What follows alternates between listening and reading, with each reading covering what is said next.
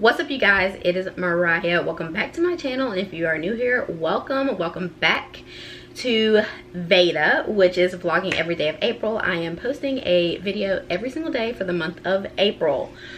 Woo! We are halfway there, so yes. That's so exciting.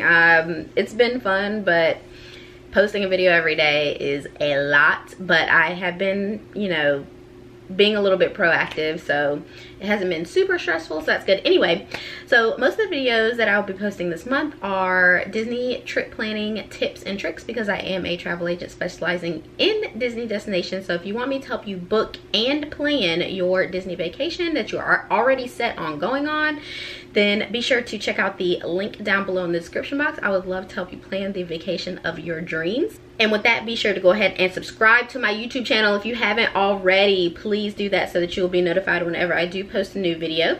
For today's video, I will be concluding the series of my best fast passes for each park. And today we're going to be talking about Magic Kingdom, which is awesome. I love Magic Kingdom, of course. So classic Disney, and has a lot of my favorite attractions there as well. A lot of nostalgia. Oh my gosh. Anyway, so as always, I will I will actually post all of the FastPass choices down below in the description box so that you can see which rides and attractions and experiences are fast passable. Can I copyright that word?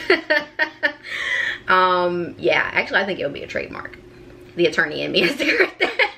Anyway, so yes, for these, as always say, the little disclaimer, these aren't necessarily like my favorite rides. Some of them are, but for the most part, these are rides that have long wait times, and the whole point, of the FastPass system is to book, reserve the attractions and experiences with the highest wait time so that you can maximize your time in the park. So I will be talking about the attractions and experiences that have really long wait times, and if you are interested in what I mention, then you should definitely get a fast pass for them because of long lines.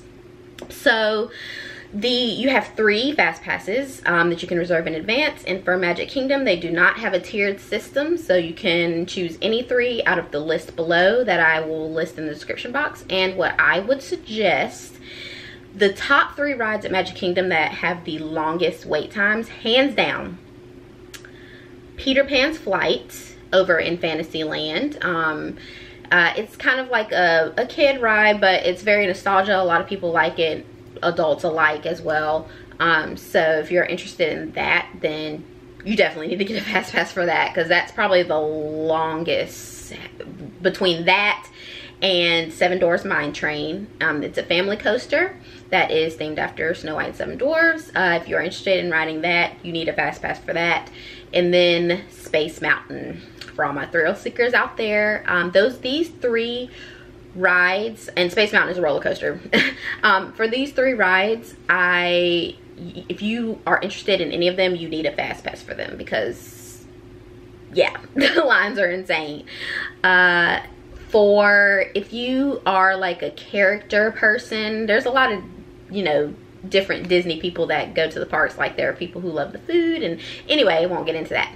But if you're like a character person, you love meeting the characters, I would maybe consider getting a fast pass for meeting Mickey at Magic Kingdom. That one can be hard to get as a fast pass, so I would definitely consider booking that as a fast pass if you like meeting characters and you specifically want to meet Mickey.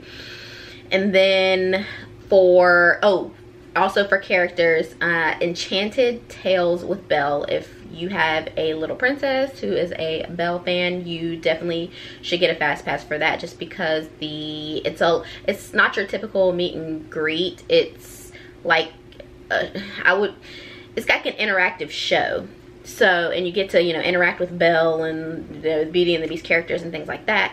So you should definitely consider getting a fast pass for that, because waiting in line for that could be long, and then trying to rope drop it is probably not wise, because then you would be wasting a ton of time. At that point, rope dropping wouldn't even be beneficial if you did that, if you did Enchanted Tales with Belle first. So you're character people, think about those two. For my thrill seekers, Space Mountain, Thunder Mountain, Splash Mountain. Yeah, you need to prioritize those three. If your party if your party has a lot of thrill seekers in it, then you need to prioritize the 3 mountains. They are all thrill rides. Splash Mountain is a water ride, and then Thunder Mountain is a roller coaster. So yes, definitely consider those 3 if you're a thrill seeker. And then I think really that's it. I would say for the rest of them that are on the list, you could get a same day FastPass for, as I mentioned in previous videos, which I will link above in a card with all of my previous videos of my FastPass recommendations for each park. I said that, you know, you can reserve FastPasses after you've booked your 3. Actually, I think I mentioned it also in the mistakes that people make when they go to Disney, so I'll link that above as well.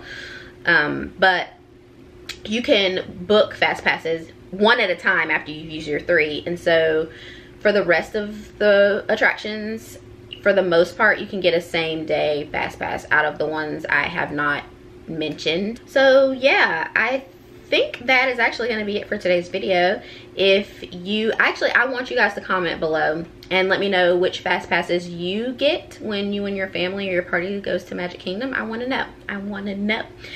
Just for kicks and giggles, normally my family will get 7 Dwarfs Mine Train, and then Space Mountain, and then I think Splash Mountain.